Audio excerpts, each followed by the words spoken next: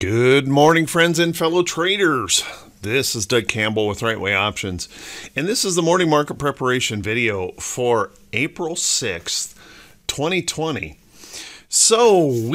Well, first off, I want to wish everyone, hopefully you had a wonderful, wonderful weekend and you're ready to get started with this week. This morning, the bulls are feeling some juice and wanting to bounce substantially higher. So how about we settle into our chairs, grab ourselves something to drink, and let's get ready for the Monday morning edition of the Morning Market Prep video. So this morning, we have kind of an interesting situation setting up. We have some hopeful news out of Europe that for the first time, we're really starting to see a decline in the number of infections over there in Europe. That's got European markets really spiking up this morning, looking much happier this morning. But we also have some issues where we have oil dipping a little bit lower here this morning. Apparently, Russia and Saudi Arabia have delayed their agreement. They're trying to hammer out a deal. They're expecting something soon on that to cut production and finally relieve some of the pressure on oil.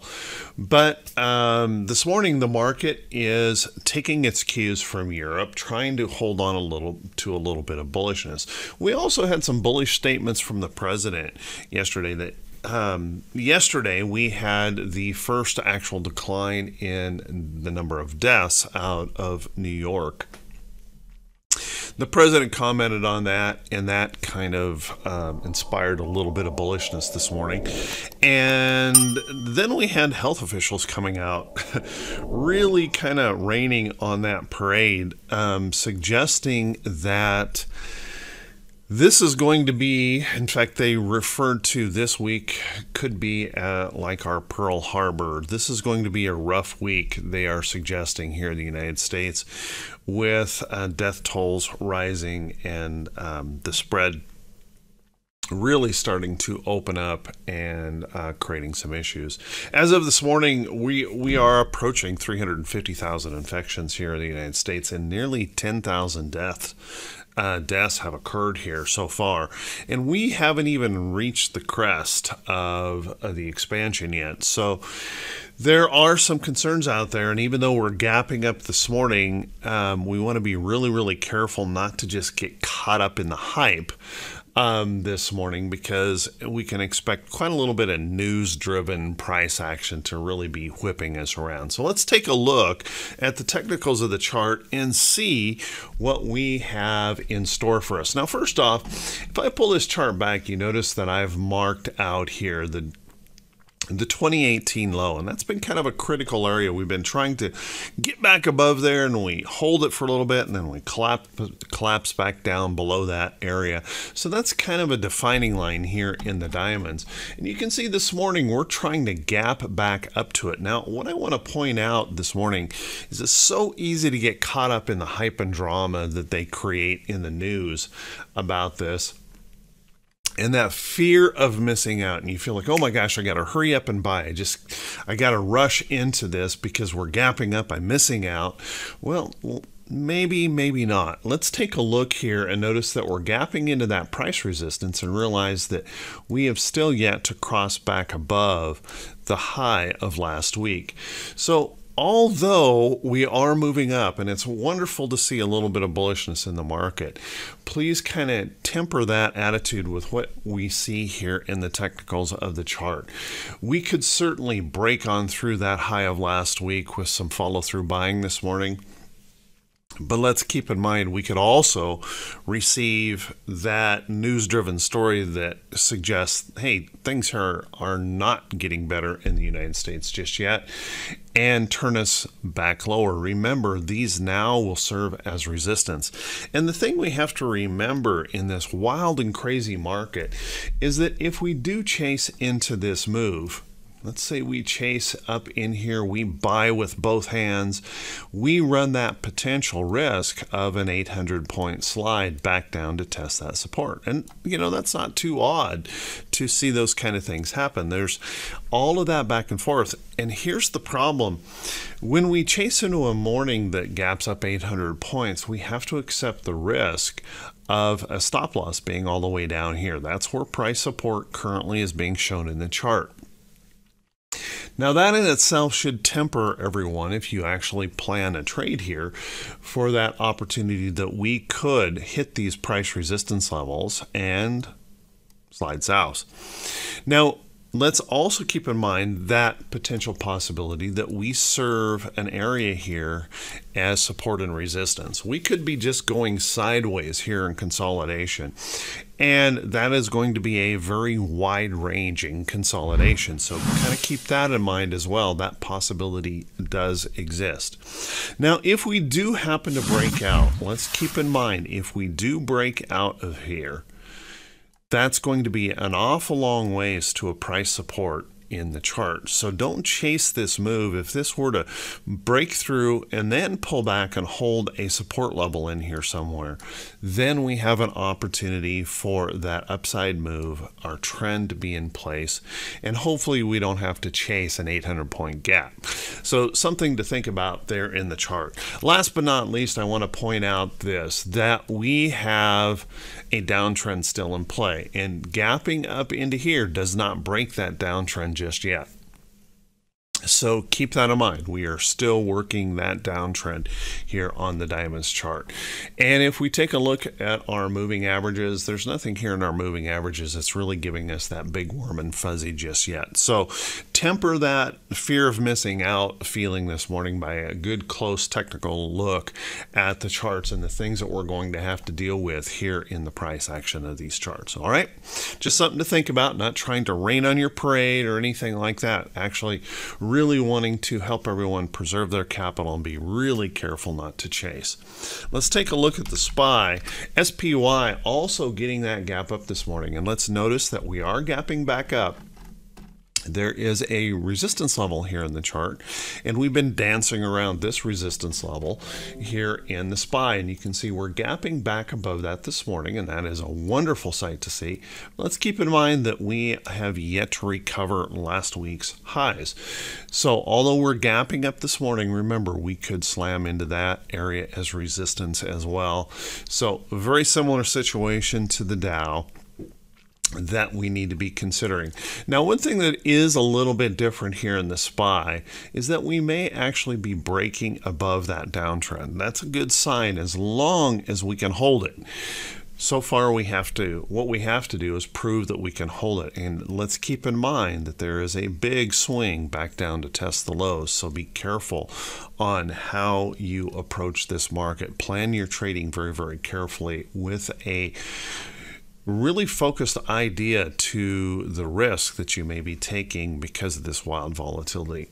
Let's take a look at the Qs. Now the Qs technically are also in that similar situation. We're trying to gap back above here and trying to break that downtrend. So we're gapping right up into this area. We're trying to bust through that downtrend. Now it all depends on where you draw this line. If I were to draw this line a little bit tighter to that little shooting star top, we're going to gap right up into that area.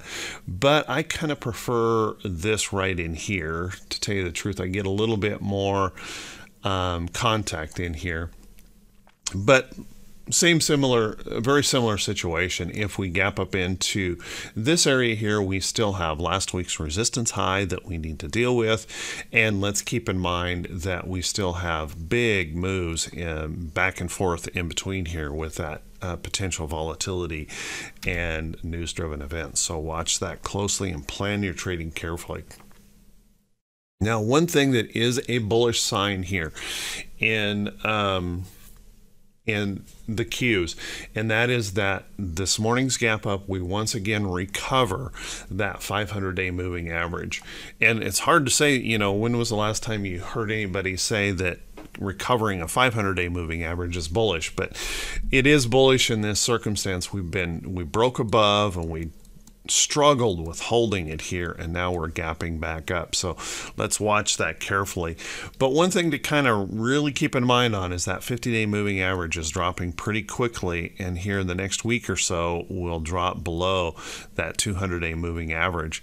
So we've got a lot of technical damage here in these charts still to repair. So be careful with the idea that we're just all in and we should just be jumping long. Remember, we've got earnings coming, and I don't think anyone is expecting really good earnings results in this next quarter. So keep that in mind as well. Let's take a look at IWM. IWM had a pretty rough day on Friday, going ahead and selling off, but we are gapping back above. And let me show you here. I've got this little resistance level marked here in the chart. We've been struggling with that, and we are gapping back above that area, but there's certainly nothing in this chart that is technically bullish just yet. We are still fighting a substantial downtrend here in the chart, and so IWM's got a lot of work yet to do before it starts coming around and feeling very bullish. Let's take a look at the VIX here for a second. Now the VIX did continue its little slide sideways or down last week, and as you can see, we're pulling back in that incredible volatility that we have experienced. So we did break down through that level of support right there in the chart. You can see I can pull that back, and there's a little bit of price support right in there. The next level down is going to be right in here around the 37 area. So let's keep that in mind. We could gap right down into here on that. So let's watch that little area of price support, and there may be a little bit of additional price support with this little formation right here.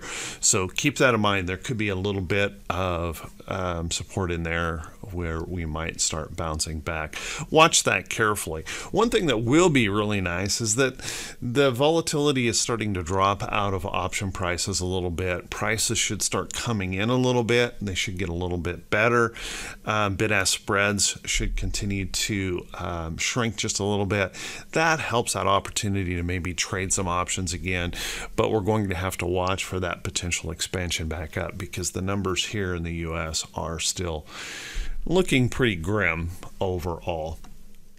Let's take a look at T2122. It's the 4-week new high, new low ratio. And although last week we pushed right back down here into this bullish reversal zone, you can see that this morning we are spiking hard. So we may bounce right back up into this area right in here.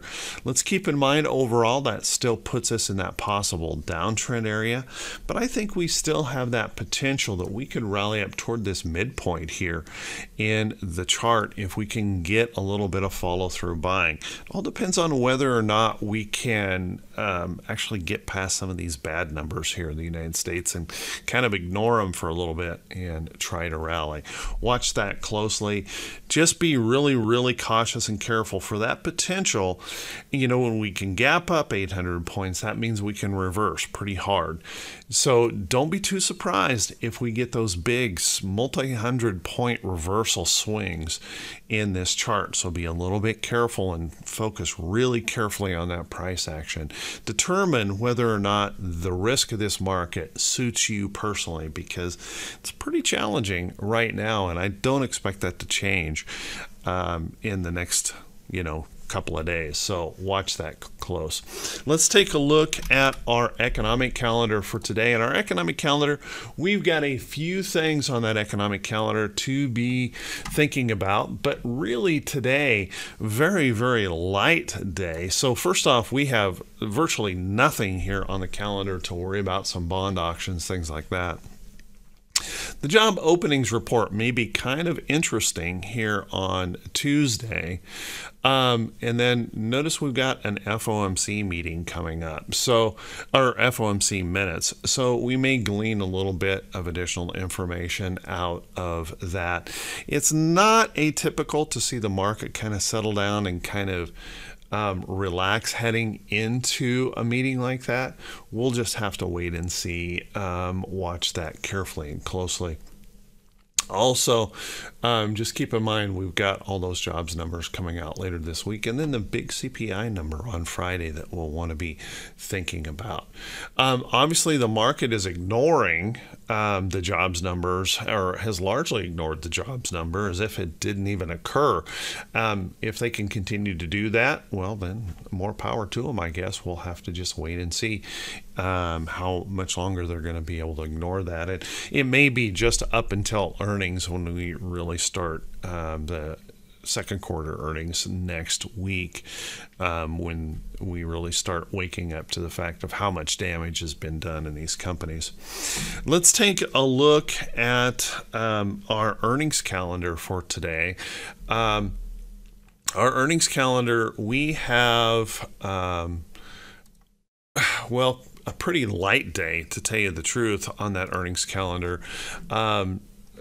About 37 companies reporting earnings, but I gotta tell you, I went through that list and I'm not finding anything that's particularly notable for today on that earnings calendar. So not only do we have a very light economic calendar, we have a very light earnings calendar. So that puts us in right in the crosshairs of news. Any news events could fluctuate the market quite a bit. So keep an eye to those news reports as they come out, and whether or not we're going to continue to feel that warm and fuzzy positive out of Europe, or if we start to focus just a little bit more on what's happening here in the United States. So with that, let's take a quick look at some stocks that could be setting up. But before we do that, if you guys could do me a favor, if you could please click that subscribe button on YouTube, and also click those that bell icon when it pops up, so you can be notified every time I post one of these videos. You know, if you find these videos to be helpful when we look at these technicals, rather than getting all caught up in the hype, if you could please just click that thumbs up button and then leave a brief comment. I truly, truly appreciate it. Helps us continue to grow. We're approaching those 10,000 subscribers now. Thank you, everyone. You guys are awesome, and I credit all of that to you. I do my very best job to put out good quality content without all the hype and drama and stuff that you might see other places, to help traders focus on how to approach the market for the day. But we can't grow without you and your help. Your continued support of the channel and this effort helps us continue to grow. So thank you very much, everyone. You guys are truly, truly awesome. So let's take a look at a few stocks that are looking pretty decent, starting to show signs of improvement. And I'm actually going to start right here with the NASDAQ. If we take a look at the QQQ, and recognizing this gap up this morning, if we can actually hold up in here, there may be some opportunity. Now, I want to take this to a shorter term chart, and let's take a look at maybe an hourly position. You can see we're going to gap up here this morning. And by the way, this gradient area is overnight price action, so kind of ignore that in a way that we're going to gap up right into this area. Now, if we can actually on this hourly gap up in here and hold, if we can get a proof of hold of this support level, there may be some opportunity here in NASDAQ to move up, and that's going to be reflected in a lot of the NASDAQ stocks. I'm going to go back to the daily, and if we start taking a look at stocks like NVIDIA looking pretty good here, in the sense that it's trying to hold on to some price support in the chart. And here's that downtrend that I talk about all the time. So we've kind of broken that downtrend. We're holding some support here in this chart, and we're getting this gap up this morning. So let's watch this area in here, see if we can actually build a good quality pattern in here to hold. Now, of course, we can always draw that downtrend like this and still see that resistance, you know, having an effect in here. But if we take a look at our moving averages, you can see we'll be bouncing right up here toward that 50-day moving average. If we can get through that and hold, there may be some opportunities here in some of these big techs. They've been pretty strong overall, bouncing back substantially. So we'll want to watch those pretty closely if we are going to get nice and bullish. Another one might be Intel. You can see Intel has been building this consolidation. First, let me go to this naked chart. And you can see in this chart, we've broken this downtrend, and we're trying to hold some support levels in here just a little bit. As you can see, bouncing a really wild price swings, but we're trying to hold some support levels in that chart. So keep in mind, there may be that opportunity of catching a trade in here. Now, it's gapping up substantially, and I hate it when it does things like that, because that makes a high-risk trade to try and jump into those positions. But keep in mind that we're going to be reporting earnings here on the 23rd, and we could, just in anticipation of those earnings reports, get a little bit of a rally up into these resistance areas as we kind of anticipate earnings. Now, I can't tell you that they're going to report well. Honestly, I think there could be some really dismal reports coming out.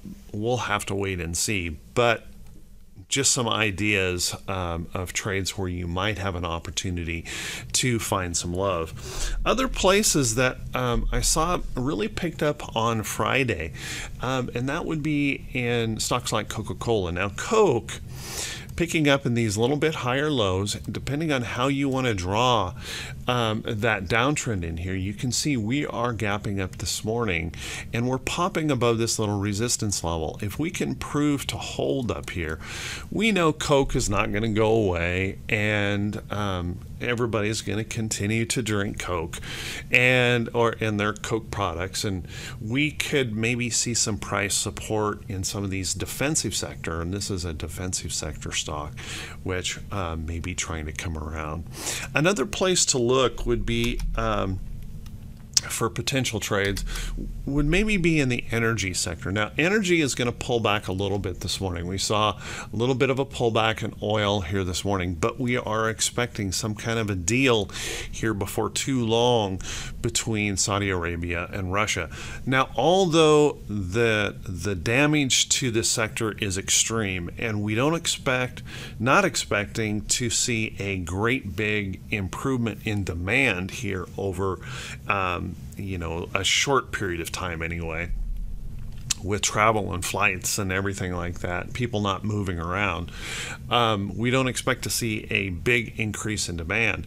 But if they start reducing the pressure on oil by flooding the market with oil between the fight with Saudi Arabia and Russia, we could see this naturally starting to move a little higher. So you might want to take a look at some of those oil sector stocks. That may be a place to kind of pick up some risk.